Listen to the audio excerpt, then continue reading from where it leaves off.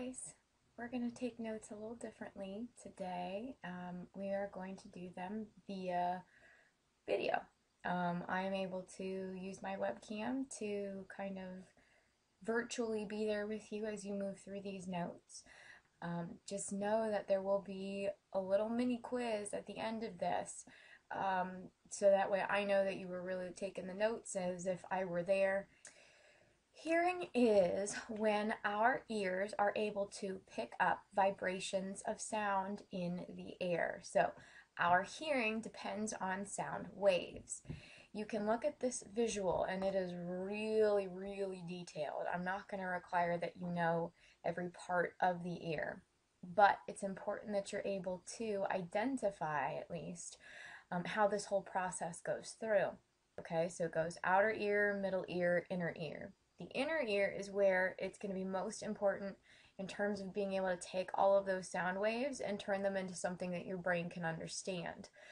We talked about how the retina and the rods and the cones in that part of your eye take all of that information and they turn it into something that the brain can understand. The inner ear does that for our sense of hearing. Specifically, it's going to be this snail-like thing right here. This is called the cochlea.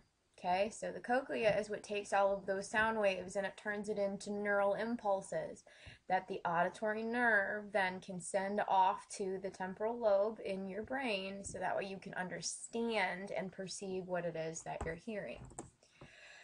So there are multiple different ways that we can measure sound. The first is through loudness, and we determine that by the amplitude or the height of the sound waves that are being presented to us. So if there is a high amplitude wave, that means that the sound is louder. And if it's a low amplitude wave, then that means that the sound is softer. We measure the strength of loudness or amplitude of a sound wave in decibels, or some people pronounce it decibels, just depends. You have a range of anywhere from 0 to 140 decibels that you can be able to pick up, okay? And any sound over 110 decibels can damage your hearing, as well as any kind of persistent sound that is around 85 decibels. So one-time exposure to something over 110 decibels can cause permanent hearing loss, or anything that is kind of relatively constant presentation of sound at around 85 decibels. We've already alluded to this in some of the activities that we've done, but any sound that is painful when you first hear it will damage your hearing if you hear it often enough. And anytime you experience that tone or that bell-like sound or a ringing in your ear, that means that permanent damage has been done to these little hair things in the cochlea and that snail shell looking thing in your inner ear. So if you look at this visual, here's the 85 decibel point of prolonged exposure at that frame of reference is going to produce hearing loss. So a busy street corner is at 80 decibels. So if you were probably like, you know, a street vendor in New York City and that was your job, that's prolonged exposure. That's an extended period of time. So more than likely that person would develop some level of hearing loss. 110 decibels is when something is presented just at one time. So if you're standing near a jet plane while the engine is going and it's like 500 feet or closer, you could have permanent hearing loss just from one-time exposure. So that's why those guys that work at airports and on runways, they always have those really big headphones that are kind of noise reducing for themselves. If you go to a rock concert at very close range near an amplifier, so you're, you know, like 15, 20 rows away, that can be right around 140 decibels. So that is definitely going to cause permanent hearing loss. Pitch is another way that we go about measuring sound. And pitch determines the sound wave's frequency. Okay, so by that we mean how fast the sound wave's vibration is going. Okay, the rate of that vibration. Low frequency sounds have deep bass sounds to them, and high frequencies are going to have kind of shrill sounds. Pitch is measured in hertz. So we've talked about loudness being measured in decibels, and pitch now, how fast a sound wave travels, that is measured in hertz, okay? Humans can have a wide variety of pitch detecting capabilities. We can go anywhere from 16 hertz to 20,000 hertz.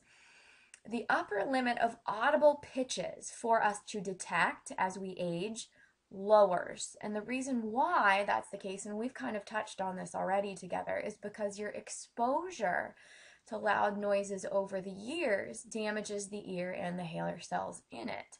So, as a result of just everyday routine decay, essentially, as you age, your ability to pick up high-pitched frequencies is not nearly as strong as it was when you were younger. So by the time that you hit 60 years old and up, you need a pitch that is 100 times more intense to be able to pick it up.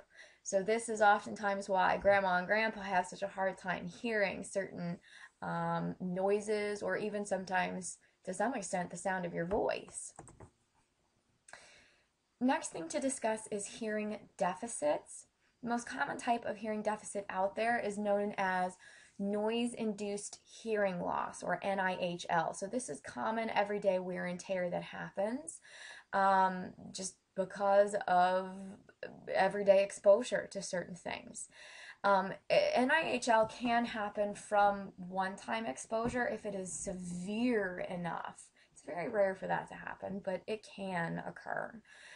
Usually, though, it's going to be based off of continuous exposure to loud sounds over an extended period of time, okay?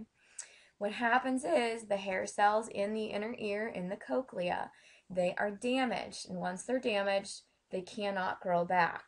So with that in mind, then, here are those pictures I told you about. To the left, you can see a very healthy row of cilia. Cilia are in perfect rows here. You can see that their presentation in here is very sharp. They can, differentiate very much so. And then you see damage to the outer hair cells of the inner ear. They're virtually gone. They are non-existent there, okay? And so it's this kind of damage that we were trying to give you the heads up on when you read those articles about teenagers and their hearing loss issues. Two other types of deafness that you should be familiar with for this unit. The first is conduction deafness. Conduction deafness happens when the ear bones in the middle ear that are connected to your eardrum aren't able to transmit sounds from the outer ear inward to the cochlea. So it's kind of a mechanical issue that's going on there. Typically, conduction deafness can be alleviated if you get a traditional hearing aid or some kind of traditional means of surgery to address that problem. Weirdly enough, someone with conduction deafness could still be able to hear their own voice. And the reason why that is the case is because your voice is conducted, those sound vibrations are conducted to the inner ear through your skull, not the eardrum and the middle ear bones in the mid-ear. The other kind of deafness to know about, and this is the most severe, is sensory neural deafness. So this results from damage to the cochlea. It cannot transmit those sound waves, those vibrations, into something that the auditory nerve can understand and then send to your brain. So as a result, the person is unable to hear. And so oftentimes this is where you have those with hearing deficits that need to do sign language, and so they are permanently deaf. More often than not, sensory neural deafness occurs because of heredity. It can also be present because of multiple sclerosis, because the nervous system in general and just neurons are not functioning properly with MS. It can also be prolonged exposure to loud noises in certain circumstances or other kinds of diseases. It is, as I said, a permanent type of deafness. So the only way that this can be helped is through a cochlear implant, which is incredibly expensive. And most health insurances will not pay for these surgeries because they're not considered to be life or death kind of scenarios. So where a cochlear implant is concerned, it's a small electronic device that helps a person develop a sense of sound. So their hearing is not going to be 100%, and their ability to detect sounds and things along those lines, it will be very, very basic at best, okay? It does not restore normal hearing for them. What it does is gives a deaf person a useful interpretation and representation of sounds in their environment to help them to be able to understand speech in particular. There are multiple different parts to the cochlear implant itself. You have a microphone that will pick up the sound from your environment. There's a speech processor involved in it, so that way you can pick up sounds from the microphone. There is a transmitter and receiver stimulator that kind of takes those signals from the speech processor, turns them into electric impulses that the brain can understand because we operate via neural electric impulses. And then there's an electrode ray, which is electrodes that are implanted into the cochlea itself to kind of stimulate things to send those sound representations to the auditory nerve. A few more things to discuss right before we kind of wrap up all of this on sound information. Localization of sound, our ability to perceive where sound is coming from, is very straightforward. If a noise is in front of you, it hits both ears all at once, but if a noise is at your side, it will hit that ear first and be louder in that ear than in the other. So if you turn your head once, you hear a noise. Many times it's more faint than when you first heard it. So if you try just standing there and figuring out where the noise is coming from first, it'll be easier for you to be able to figure out where it's coming from. So if a friend is, if you hear someone calling your name but you don't know where it's coming from, don't start turning around and looking all over every which way to try to figure out who it is. Just stop, wait for them to say it again, and you'll be able to figure it out from there. So localization of sounds helps us to determine the distance, okay? If sound grows closer to us, obviously we assume that it's coming closer. And if it's fainter, then we can assume that it's further away. Last thing to talk about with the sense of hearing, or just the ears in general, is your vestibular sense. The vestibular sense is located in your inner ear, and they are 3 fluid-filled sacs. They're semicircular canals in your inner ear that play a key role in your sense of balance. They work with your cerebellum and parts of your motor cortex to provide you with balance and movement. The vestibular responses help you when you are spinning, when you're tilting your head and your body and things like that.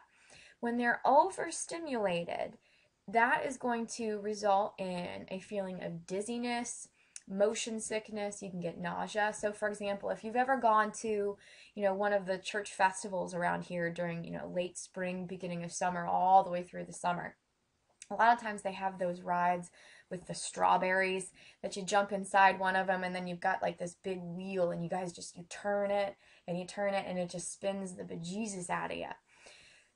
A lot of people get very sensitive to that amount of motion, and so they develop motion sickness and dizziness as a result. The reason why is because the vestibular sense in your inner ear was overly stimulated. Without your vestibular sense, you're unable to stand and walk without stumbling or falling over. It's possible if you develop an inner ear infection, for example, to develop something they call vertigo, which is an inability to stand up and walk straight. So hopefully the way that we did these set of notes today was beneficial for you, that you learned a little bit, and if you needed to stop and start it when it was necessary, you had that opportunity. If you have a little bit of time before you are asked to take the quiz for this set of notes, you might want to go back and check and just make sure that you've got all the information that you need, and then you can take the quiz itself.